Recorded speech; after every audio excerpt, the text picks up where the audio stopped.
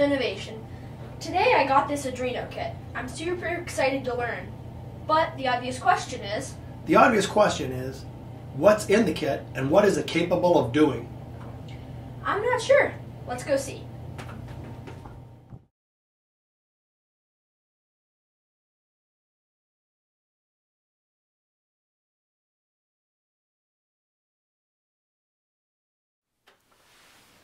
Okay, this is our ultrasonic / proximity sensor, so it senses how far away things are. It's kind of like eyes. This is a sound sensor, so it senses how loud the noise is. This is a humidity sensor that also senses temperature and humidity. So if it got like so hot outside, then you could have your Arduino do something like fill up a glass of water for you, which would be pretty cool.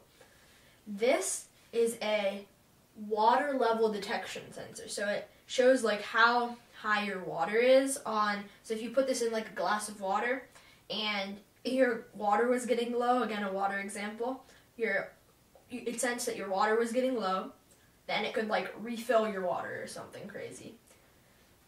These are buzzers, so they just make little noises.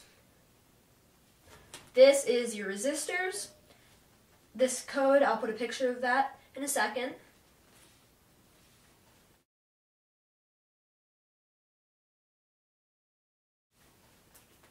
Okay, now next we have all of our wires. These are just pretty much, you plug them into your Arduino board right here, and you plug them into your breadboard. Same with these ones.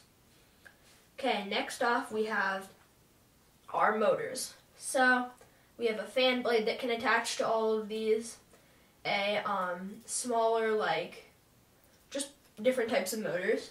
Then over here you can attach, on this motor you can attach different types of things that can help you make it spin and stuff. This controls, so if you had a light and you wanted to make it brighter or dimmer, you would turn this and it shows, like, if I were to attach this to an LED, if I turned it, it would get lighter and then dimmer, which is pretty cool. Then we have this is a board that controls your motors in like kind of extra depth. This is just kind of an expansion piece, so it can expand your breadboard. This is your basic Arduino board with Arduino UNO. Then we have this piece, which is actually really important. What it does is it can control things that are more than 5 volts, because Arduino just runs things that are 5 volts. So what this does is it can allow you to run something that's like more volts than that. So then we have some transistors. We have our breadboard. We have our power supplies. A battery can attach to your Arduino board like here, or you can attach from your computer right there. So then we have continued on with power supply. This is also another separate piece for power supply, which again, this can plug in a USB port and this can plug in for your battery. It has an on switch and an off switch and an LED indicating. So then next we have our things that show us some, like this is just a simple monitor kind of screen.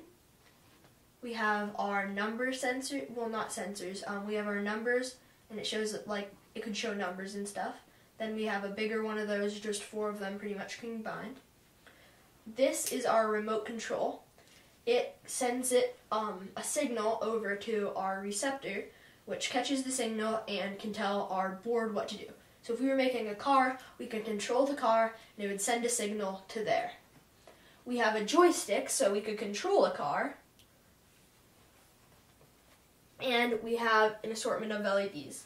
And that covers about everything basic in the Arduino. Those are the basic components of the Arduino Super Learning Kit. For our other videos, we're going to explain how you use it and how to program it. Program? Finn, that reminds me of a joke. Oh no. How many programmers does it take to change a light bulb? I don't know. None. It's a hardware problem. I don't get it. Whatever. Subscribe, leave a like, comment down below. Bye!